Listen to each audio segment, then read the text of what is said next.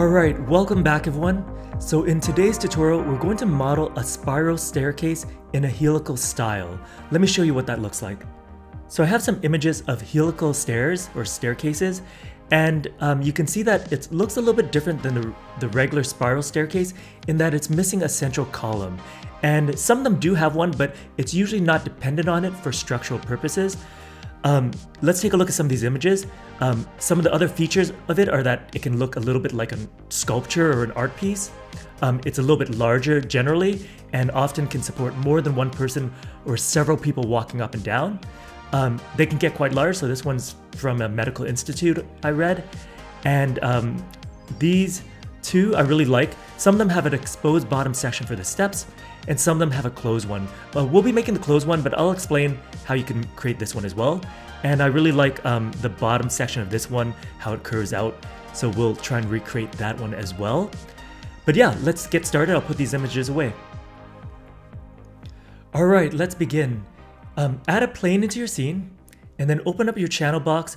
We're going to rotate it 90 degrees in the x-axis. There you go. And then press F to frame in on it. And what we're going to do is we're going to press T to bring back our polyplane window. And I'm going to lower the subdivisions to 1 for now.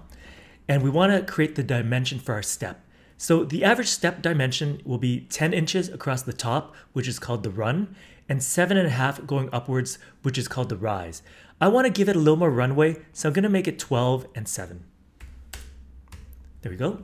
And then what I want to do next is give it some divisions. So in the past, we would give it the amount of steps for each division, right?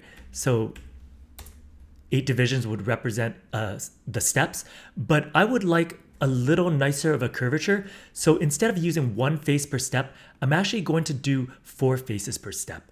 Also, rather than create the total number of steps we need, what I would like to do also is just create a few and then we'll duplicate the mesh. So let's set this to 16. There we go. And let's go into the front panel. So tap your spacebar, hover over the front panel, tap the spacebar again. And what we're going to do is we're going to change the color of some of these faces so we can visualize our steps better. So I'm going to go into face mode and I'm going to do a box select of these faces over here. And what I want are 3 steps in total. So that'll be this would be 1 step, right? So we want 2 more steps, and then I'm going to stair step my way up. So I'm going to grab these ones, adding these to the selection, and then I'm going to grab these ones as well. Very good. And now let's give it a different color. So I'm going to hold down the right mouse button, choose Assign New Material, and I'm just going to give it another Lambert, and then we want to find Lambert 2. I'm just going to make this a little bit darker for now. There we go. And now we want to cut out the section that will be the staircase. So let's go into object mode, and we need the multi-cut tool. You can get to it from up here or the modeling toolkit. But what I'll do is I'll use the marking menu. So I'm going to hold down Shift and the right mouse button, which brings up the marking menu, and you can get to insert edges from here, extrude, and some other ones. I'm going to choose multi-cut. And then for the staircase, I want to start from right here, and I want to cut all the way up to here. There we go. Then press enter. And for the top, I'm going to cut it from here because this is where the railing will start. And I want to cut it all the way up to here. There we go. And now let's press Q to go to our select tool. We'll go into face mode. So hold down the right mouse button to go open your component modes, choose face. And then I'm going to start getting rid of some of these faces. So I'll select these ones. I'll press delete. I know I need to get rid of everything here and everything here. Then I'll hold down the tab key. That'll enable drag select, and I'm going to get rid of these ones.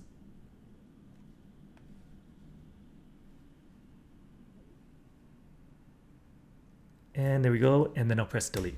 All right, so now let's go back into our perspective panel. So tap your spacebar, and then what we want to do is we want to extrude out this mesh to make the wall section. So this is part of the steps, but it's also part of the wall. So if we take a look at our reference, right, this one here, right, we can see that's like that. So that's fine for us. Oops, what did I do? I just need to move it over here. All right, and then now let's extrude this. So I'm gonna hold down Shift and the right mouse button to extrude. you can also extrude from here as well. And then we just want to give this a bit of thickness. So I'm going to make it like 0.5 for now. We can adjust it later. And then we want to select our steps. So if you want the bottom of your steps exposed, like I mentioned earlier when I showed you the references, you would just select these steps here, right? And then these ones, and maybe up to here, but you would want to avoid selecting those ones. What I'm going to do though is I'm going to select all those ones because I want to have a closed bottom section. So let's hold down the tab key. I'm going to do a drag select and drag and grab all these faces. And then I want to grab these ones as well. And there we go. And I have to be careful not to select any faces I don't want. So I'll press 4 on the keyboard just to see the wireframe, and I'll press 5 to go back. All right, so now let's extrude out our steps. So hold down Shift and the right mouse button, extrude. And we just want to drag this out a little bit. And then while those faces are still selected, I'm gonna press Delete to get rid of those. There we go. And now let's mirror this mesh. So go into object mode, go into your move tool, and then you can see that the pivot is on this side. I want to move it to this side. So I'm going to hold down D, then V, click and drag and move this over, let go. And now we want to just make sure that our transforms are frozen. So let's freeze those transformations. And we want to know where we're oriented. So my Z arrow, which is the blue arrow, is pointing in this direction, which means this side is the positive direction. So we need to mirror in the positive Z direction, and we also need to mirror in object space for this mesh. So let's click the mirror button, which is up here, or you can use the marking menu. There we go, mirror. And what I want to do is change this. So we'll change it to object mode. We'll change it to Z for the axis, and we want to change it to positive. And you may need to play with your merge threshold, but for me, it worked out fine. All right. So I have a edge here in the middle. So let's go into edge mode and let's get rid of it. So double click that edge, hold down Control and press Delete to get rid of those vertices as well. And then what we want to do is we want to separate this mesh into 3 parts, a front, a middle, and a back, and we'll duplicate that middle section. So let's go into the front panel and go into face mode. And what we want to do is do a box select of the faces here, right? Now let's go back to our perspective panel, and we want to make sure that we have all the steps. So we need to add this part of the mesh as well. So basically I'll press 4, if you can see it a little bit better. And then let's extract those faces. So to do that, use your marking menu. So hold down Shift and the right mouse button. And down here, there's something called Extract Faces. So choose that. I'll open up the outliner. And now we have this mesh and this one. This one we need to separate. So let's open up the modeling toolkit and separate it. So now that is also separated into 2 meshes. All right, so with the back mesh selected, let's move it out of the way. And then what we want to do is we want to, let me just close the modeling toolkit, give us a bit more space. We want to select this mesh and move this pivot to this corner. Again, to do that, hold down D, then V, click and drag and move it over here, let go. And now we want to duplicate it and snap it to here. So press Control D to duplicate it. So now we have a new mesh, and then hold down V on the keyboard, click and drag that over here. And now it's snapped to there, and we can duplicate it with transform by holding down Shift and pressing D. And you can keep doing that, and it'll go all the way up. And what we want are about 30 steps. 30 is going to give us a nice spiral. If you want a longer spiral, you'll want more steps. But I want about 30. You can go like probably 20 is the minimum, right? But I'm going to hold down Shift and keep pressing D till I have roughly 30. So I'm going to go up to about, probably right here is good. That's 2, 4, 6, 8, 10. Yeah, that's probably fine. And now what I'll do is I'm going to select this mesh, move this over here, and we'll move this pivot to this corner as well. So move it over here, and then we'll snap it to here. Next, what we want to do is combine this into one object again. So I'm going to box select everything. We'll click that combine button, right? And might as well get rid of that history. And then what we want to do next is maybe give it the Lambert 1 material again so we can see it a bit better. So I'm going to hold down the right mouse button, choose Assign Existing Material, and I'm going to choose Lambert 1. And then if you take a look, you'll notice that I actually have some dark edges here. And what I have are highlight border edges enabled. If you want that, go to Windows, Settings and Preferences, and then down here, under Display and Polygons, you can turn on highlight border edges. And why that's convenient is that it shows where your edges are detached, because we need to re-weld these vertices. So I'm going to turn on poly count so you can see. It's under Display, Heads Up Display, Poly Count, and I'm going to select the mesh and go to Vertex, right? And if I box select this vertex, right? So I just have that one vert selected. You'll notice that I have 2 verts here, right? Where normally there would be 1. So we need to re-weld those. So let's box select all these vertices. You can see I have about 2354, right? So now what I can do is hold down Shift and the right mouse button, and I can go to Merge Vertices and Merge Vertices. Let go, and now we have a lot less. There's also a button up here. Right. Now, what we want to do is we'll probably want to, let's see here. We're going to actually extrude up the walls. So let's do that next. I'm going to select this face over here. And then I'm going to hold down Shift and double click this one, because that's where the left wall will be. And I'm going to actually extrude them separately, because on this side, we'll eventually put a glass panel. Right, so let's extrude that. And then what we'll do is, you'll notice that my arrow is pointing in this direction. I want to switch to world space, so I'll click this little widget, and then I'll move this up. And depending on how high your wall is, you may want an extra division, right? But what I'll do is I'll go up to about right here for now. And let's go into the side view so we can see it a bit better as well. There we go.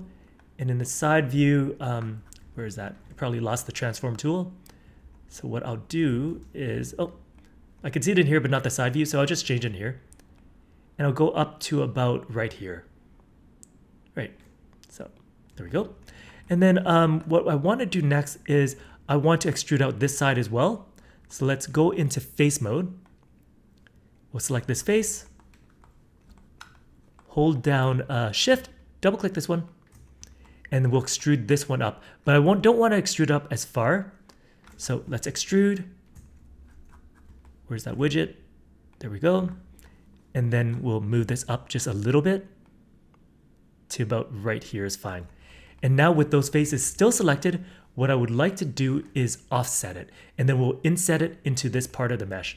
So let's extrude again. So we just extruded, we can press G to repeat, and then we can change the offset. However, this slider can go pretty fast, so I'll hold down Control and Shift so that it doesn't move as fast. And I want to create the section that will be the glass panel. So I think that is probably fine for my glass panel. So I'll go with probably something like that. Right. And now what I want to do is I want to inset it. So let's press G to repeat again, click our little widget, and then what we want to do is push that in. And then with those faces still selected, let's actually create the glass panel. So we're going to duplicate those faces. So hold down Shift and the right mouse button. And down here we have something called duplicate face. And if we open up our outliner, we have our stair mesh and we have the other one. And with the other one selected, we're going to extrude that up. So extrude, click your little widget, and we want to bring it up to about right here. I want to bring it a little bit lower than the other one. So I'll go into the front panel over here, and I'll just turn on wireframe unshaded so I can see this a little bit better. I'll bring it down to about right here. Right. And now let's check our steps and see if it feels right. So I feel like my steps could be a bit wider, right? So I'll go into object mode, select the mesh, and what we'll do is we'll move half of it over. So, and by half I mean just this side. So let's go into vertex selection. we'll grab all the vertices here, and then we just want to move it over here a little bit. At least for me, right? You might be happy with yours. And then I'll go with maybe a touch wider. I'll go with something like that. All right. So now we have this set, and we're ready for the next phase, which is we're going to bend this. So before we bend it, I just want to mention, now with this glass panel and any other details, we're about to deform our mesh. So it'll warp the features, which is fine for the staircase, but if you're planning to add any extra details to it, for example, railings, any other small pieces of mesh, right? You'll probably want to do it after because it'll warp it. All right, now let's give our glass a new material as well as the staircase. So I'm going to select the glass, hold down the right mouse button, assign new material, and I'll just give it a blend. And this blend, we'll call it,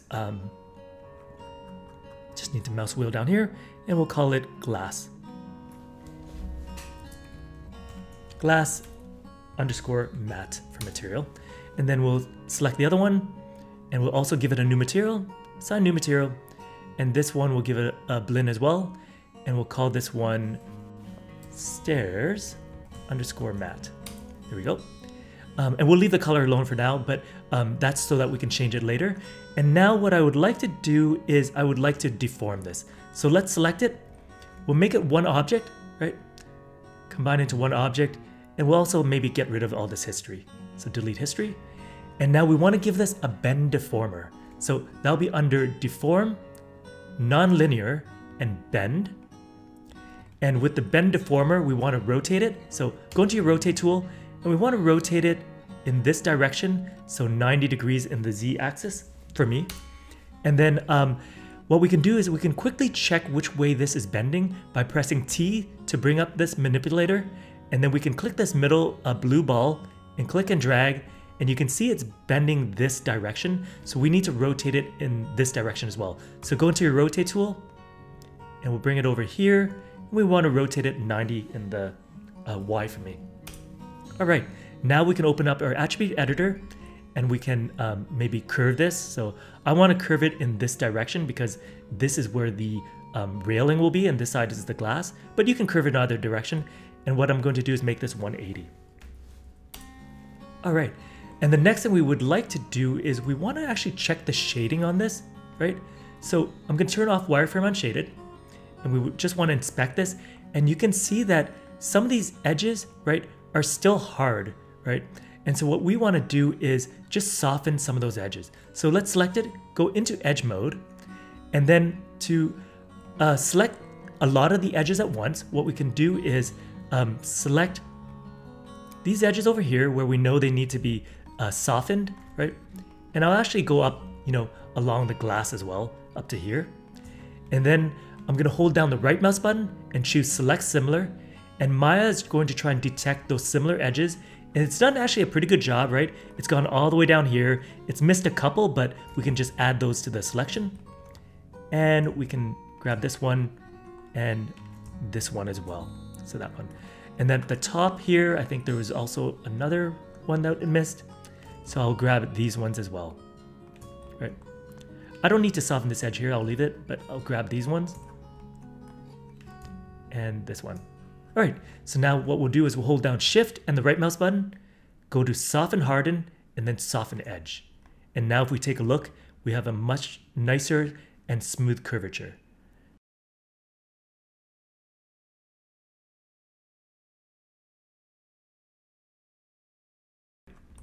So I think that was everything, so let's take a look. So now you can see that using that blend material, we were able to detect those hard edges, right? And now it's looking a lot better. So any edges that you find that are hard, you'll probably want to soften those. And then now what we can do is just go through this bend deformer tool a little bit. So just turn on wireframe and shaded so we can see a bit better. So with the bend deformer tool selected, right, you have the option to change the curvature. And so I'll make it 180 for now. And then you can if you want to save that state, right? Instead of deleting deleting the history, which gets rid of the bend deformer, you can just make a duplicate of this, right? And that allows you to, test out some different shapes to see which spiral forms you like, right? And you can go back to here and then make some adjustments. Also, I recommend saving a mesh before you even add the bend deformer, because it allows you to go back and maybe do some more modeling. So over here, maybe I'll, play with the bounds a little bit. So I'll go into the bend deformer and I can play with the high and the low bound to adjust where I want to have that curve, right? Also, what you can do is, so say I grab this, I find sometimes it's easier to adjust the bounds from here. So I'll press T and it allows me to control this a little bit better, right?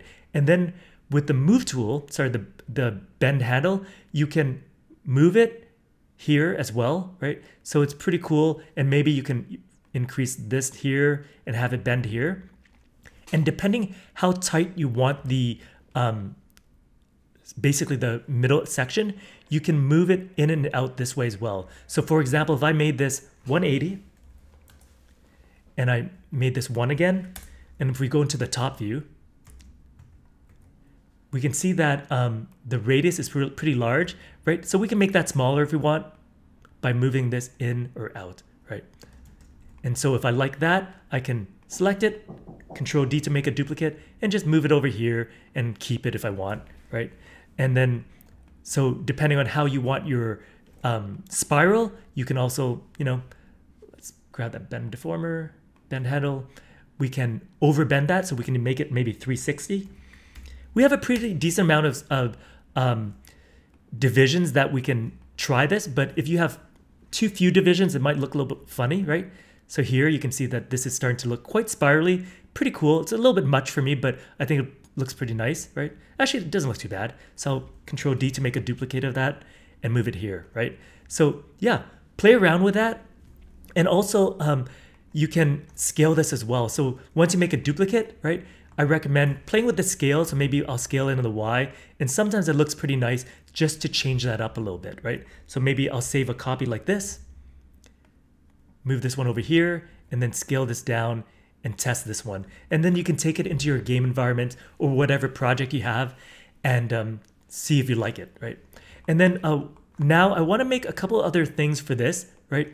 The reason I didn't make it earlier, I mentioned, is because I didn't want it warping. But let's just say I like this staircase and I want to make a railing for it, right?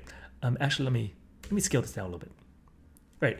So what I'm going to do is I'm going to select this. I'm just going to hide these other ones, and I'll hide this one as well. And I'm going to work with this one. So let's just say I like this and I want to make a trim for this glass panel. So what we can do is first, let's separate the mesh again. So we'll go to the modeling toolkit, we'll click separate. So now we have this and this. And what I'll do is I'm going to hide this part of the mesh. So I'm pressing H to hide it. And with the glass panel selected, what I'm going to do is I'm going to insert an edge loop right in the middle there. So let's grab our multi-cut tool. I'm going to middle mouse click right here. There we go. And then I'm going to go into edge mode. So I'm going to select this edge, make my way to the top, and I'll double click this one so that I have just those ones selected, right? Just at the top there. And then what I want to do is I want to add this edge on the side and this edge on the side as well. There we go. And then what we can do is now we can convert that edge to a curve. So go to modify, convert, and then we want to go to polygon edges to curve. I'm going to open up that option box. Just going to reset this. And I'm going to change it from 3 cubic to linear and click convert. So now we have a curve. And why that's useful is that if you want, you can extrude some geometry along that. And if you're in Maya 2022, you can just click this sweep mesh and we can sweep it along there. So what I'm going to do is just lower the scale profile to maybe 0.15. And now I have a nice trim for this, right? So you can also down here, change the divisions, do some different things here. I'm not going to go through the sweep features, right? But You'll probably want to play with the precision if it's not precise enough for you, so increase that. But I'll leave it alone. And if you have too many divisions on one side, you can click optimize as well. And depending on your curve, you may want to change these options. So now we have this. I'm just going to give this a new material. And I'm going to assign, actually, let me just check this. I might make this actually a little bit thinner. So under sweep, sweep mesh creator, I'm just going to make this maybe 0.13. Yeah, it looks a little better. And then now what I'll do is I'll select it and I can delete that history, right? I can get rid of the curve now. And then what I'll do with this is I'll give it a new material. So assign new material, and we'll call this, we'll make it a blend as well. And I'm just gonna rename this glass trim. There we go. And now let's unhide our mesh and take a look. Right. And now we have a nice glass trim for this. We can even give the glass a new material. So, sorry, a new color. So to go to the material properties, we can hold down the right mouse button, choose material attributes, and hopefully it brings this up. Sometimes you have to do it a couple times. And I'll just go and make this like a blue, like that. Maybe give it a little bit of transparency for now. All right, so now it's starting to look pretty cool. And then one other thing I'd recommend is just separating some of these glass panels to give it a little more realism. So what I'm going to do is I'm going to select the glass panel. I'm going to isolate it for a second. And then over here, I'm going to separate some of these sections. So let's start from, maybe start from the bottom. And over here, what we can do is we can go, and I'm going to choose maybe this edge over here. So we'll do one, we'll do maybe like 1, 2, 3, 4, 5, maybe 6. So maybe start on this edge. And I'm going to double click that edge, right? And what I'm going to do is I'm going to bevel it. So let's just check these divisions and see if we have a good amount. So every 6 I'm gonna grab, but let's just start from here. So I'm just gonna bevel this edge, bevel, and I'm gonna reduce the fraction to something pretty small. So for me, let's go with, I'm gonna go with a fraction of about 0.01. There we go. And then what I'm going to do is I'm gonna go into face mode,